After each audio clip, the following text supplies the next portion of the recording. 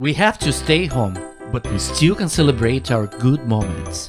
Don't miss the human touch with Sitecore hugs.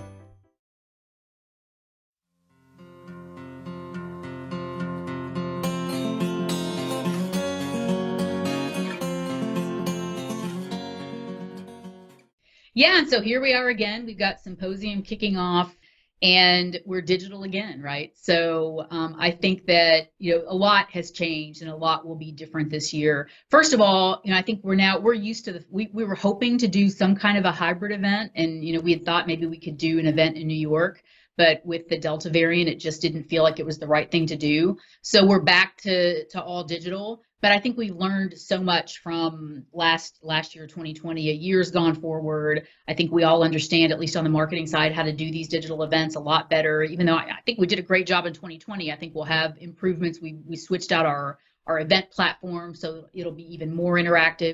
And then the program, and we just announced this morning that John Legend is going to be joining us as the entertainer. So we're continuing, as we grow so rapidly, to just kind of up the ante for the content that we have at Symposium. We've also got Bozoma St. John, who's the CMO of Netflix. I mean, I can't imagine a more relevant marketer to have talking about what's happening in the digital experience world. I mean, Netflix, pioneer of digital experience.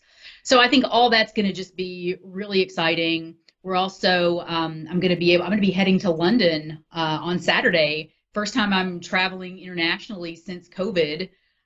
So haven't been to London in 18 months, and I'm going to be meeting our CEO for the first time in person, and he and I are going to be delivering our keynotes live, and we are going to have a small employee audience there as we do the live kickoff for Symposium.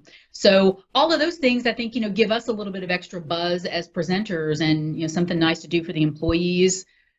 Enhance the partner agenda, kind of upping the ante on the keynotes, and I just think it's hopefully going to be a fantastic event. We're really looking forward to it. We're expecting 10,000 people. Can you imagine that?